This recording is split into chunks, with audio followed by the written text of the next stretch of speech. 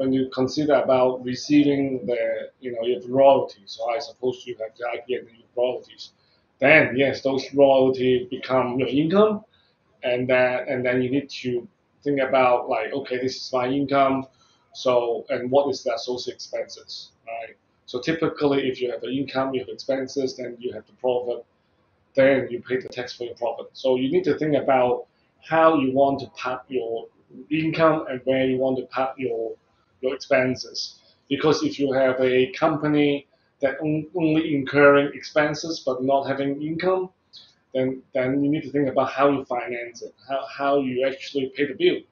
So then you may have like a BVI sitting there getting a royalty income, and then you have an operating company actually hiring people, but then how you get your royalty to back to the Hong Kong company and then pay for the expenses, it is all doable. You have to think about, you have to balance the cash flow, Like, I mean, you get cash here, then you get the inflow here, and the outflow there, and how you match it up.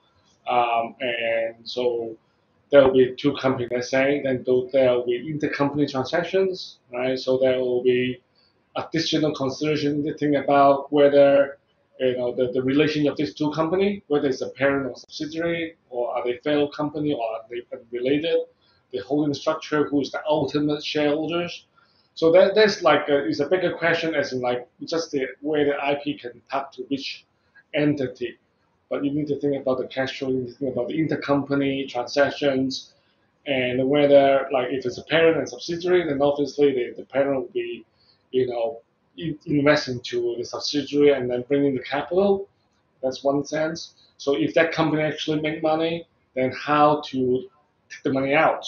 So whether you declare dividend back to the parent, and you as a shareholder of the parent, then you take the dividend.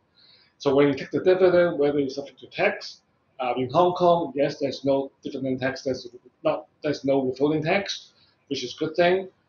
Yeah, so there are quite a lot of like consideration in terms of when you start having multiple entities, and how how this whole different part actually act together.